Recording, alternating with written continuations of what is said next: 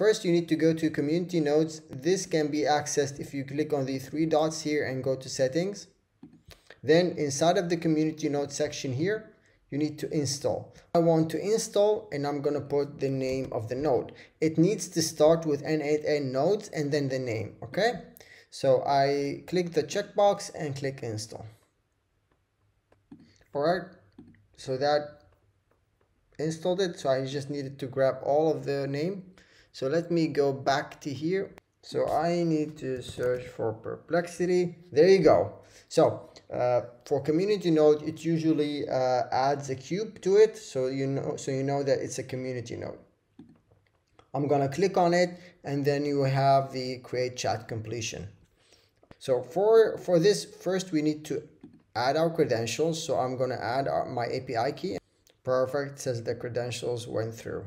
So I have my account now, so I can have a chat completion, and then I can select the model.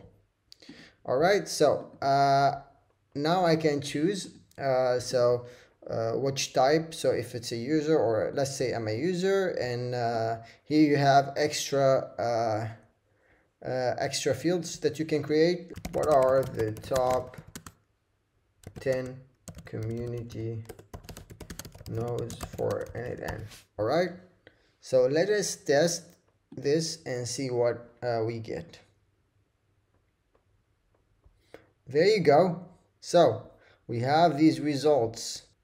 All right, so there you go. That's your answer from Perplexity with a specific Perplexity node. All right, so I encourage you to use Perplexity more, because with the recent models, it's been getting very, very, very interesting and very, very smart. There are things that ChatGPT doesn't really get, or doesn't really answer me what I want. Only Perplexity can do it.